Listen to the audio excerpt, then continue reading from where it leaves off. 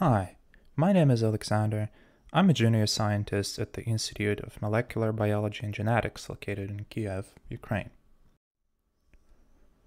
I'm a part of a joint group of computer scientists, biologists, and pathologists from IMPG in Ukraine, as well as Wellcome Sanger Institute and NHS Foundation Trust in the United Kingdom. Today I'd like to share the results of the project we've been working on, the topic of which is pipeline for automatic segmentation of epithelial cells in buccal swab slides with custom CellPose-based model. Collecting buccal swabs is one of the two most common non-invasive oral sampling methods used for medical research. Nowadays, buccal swabs are widely used to study somatic mutations. At the same time, buccal swabs microscopy image data can be used during the quality control step to assess possible contamination of different cell types important for epigenetic studies in general.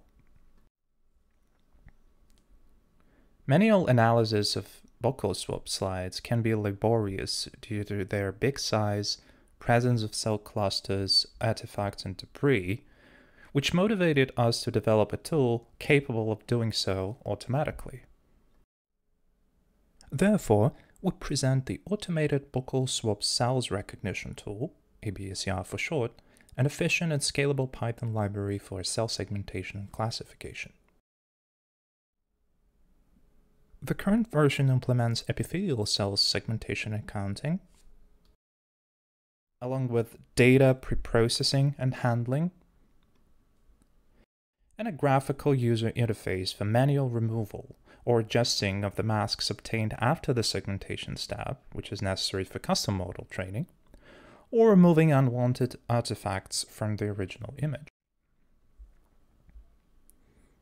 The heart of the ABSCR library is CellPose, generalist algorithm for cell and nucleus segmentation based on the UNet convolutional neural network architecture. A variety of pre-trained models, both for cell and nucleus segmentation, are available in CellPose library. Additionally, CellPose can be optimized for one's needs, i.e., a user can train their own custom model. In an effort to outperform the available pre-trained CellPose models, we decided to train our own custom model, capable of separating epithelial cells more efficiently. To do that, 30 buccal swab slides provided by the Sanger Institute were chosen for manual annotation. Each slide was divided into at least 5 regions, 6,000 by 6,000 pixels in size, in QPath. Individual epithelial cells were manually annotated by certified pathologists. Annotated slides regions, as well as the annotations themselves, were then exported as 16-bit PNG images. The resulting dataset ended up containing 165 pairs of raw slides regions and corresponding ground truth masks. In total, 2,300 masks were used for the following training step. The dataset was randomly split into 90% training and 10% validation sets. 3 different models were trained: CellPose-based Cyto and Cyto2, the 2 pre-trained models intended for cell segmentation, and a model trained from scratch. During the training of Cyto2 base model, the loss function stabilized after the 5th epoch and didn't change further. The trained model's performances, along with the original CellPose pre-trained models, Cyto and Cyto2, were evaluated on the validation set. Validation metrics were obtained as a result. The intersection over union, also known as the Jacquard index, was chosen as the primary metric for segmentation accuracy evaluation.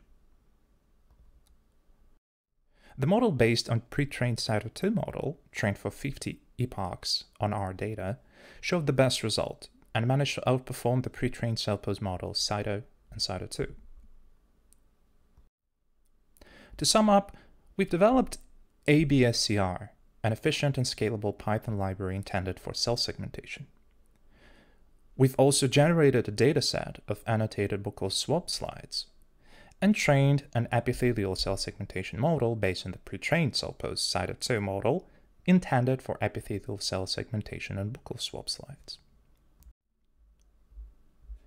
We further plan to increase the size of our manually annotated buccal swabs microscopy images dataset to improve the results of cell segmentation and explore other DL-based algorithms. I'd like to thank the collaborators from organizations involved in the project. Thank you for your attention.